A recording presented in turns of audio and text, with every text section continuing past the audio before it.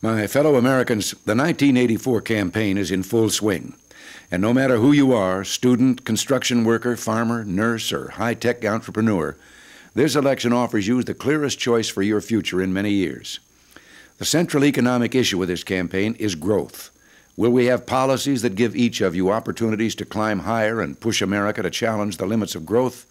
Policies like those that in the last 22 months have given this nation the strongest economic expansion in 30 years, or will we go back to those failed policies of the Carter-Mondale administration that inflicted unprecedented hardship on our people? Our vision of strong economic growth is not a pipe dream. It's a living accomplishment, and it can continue to get better, offering new hope for everyone, including all of you who have not yet recovered from the Carter-Mondale past. We came to Washington with a pledge to make a new beginning by putting more power, earnings, and decisions back in your hands. That's why we passed the first tax rate reduction for everyone since President John Kennedy's program 20 years ago. And it's no coincidence that once those tax cuts took hold, the American economy woke up with a roar from years of economic slumber. Think about this success because you're the ones who made it happen and who can and must keep it going.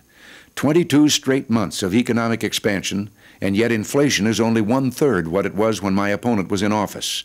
600,000 new business incorporations last year, an all-time record.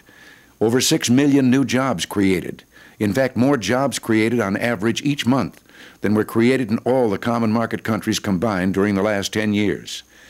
But we can't and won't be satisfied until every American who wants a job can find a job, until inflation is down to 0.0 and interest rates have been brought down more, until the farm community has fully recovered from the legacy of record interest rates, inflation, and the grain embargo, and until we modernize and make our older industries more competitive with new technologies.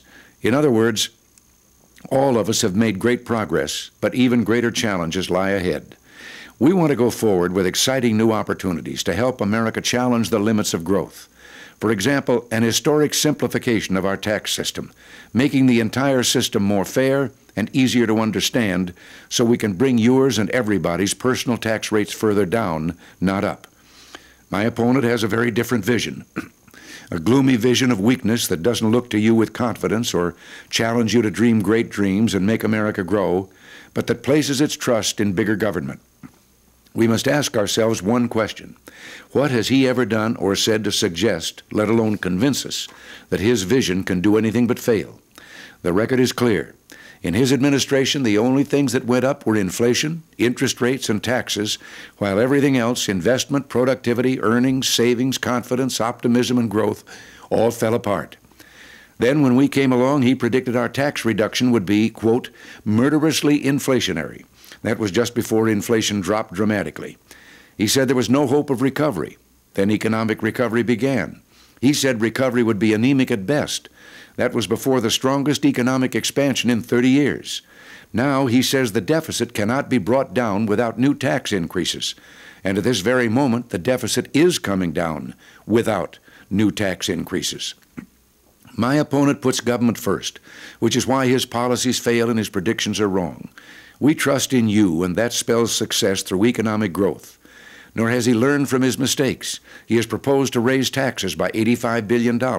In fact, he would have to raise taxes the equivalent of $1,890 per household to pay for his promises. And just this past week, he began to reveal the rest of his plan.